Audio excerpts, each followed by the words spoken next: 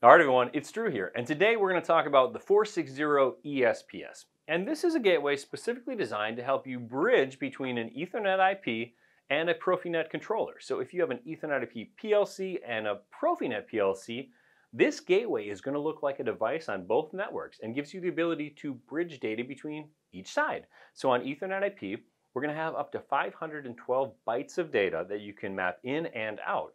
Over on the Profi side, that's going to be mapped over to up to 10 slots in a PROFINET data representation.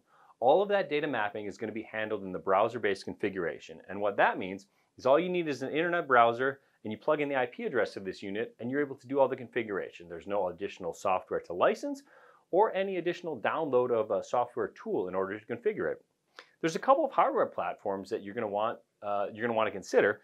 This is the NNA1. This is a very nice type platform. It sits DIN rail mount, 12 to 24 volts DC, and you've got an Ethernet port that would go to a switch connected to your two Ethernet IP and PROFINET controllers. The N2E though might be a really neat option too. It's got two Ethernet ports, so you would be able to segregate the networks, and the Ethernet IP controller and the PROFINET controller could be on two separate subnets, and none of the Ethernet traffic would transfer between them. Only the data intended that you map through the browser would move between the networks.